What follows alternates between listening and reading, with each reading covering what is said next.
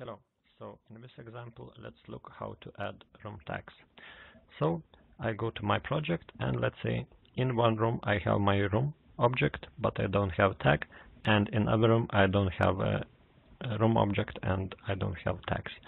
So first I will put my room object in here. So if I press room, if I don't have tags, so let's say I don't want to put tag in my plan view. So I just can create a room, and it's without any tags, just room. So how to put the tags? So go to this tag rooms, and you can tag all not tagged rooms or tag each room by one. And I just put the tag in the position in which I need it. If the tag is in not correct position, so you just can move it.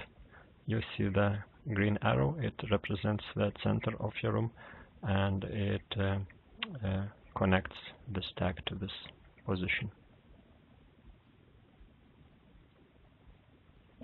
If you create empty floor plan, let's say just I create duplicate floor plan, no tags, I press here, tag all, and I select room tags. I can choose what kind of room tags I want to put. Name and number, name number both areas, name number metric areas, and only name.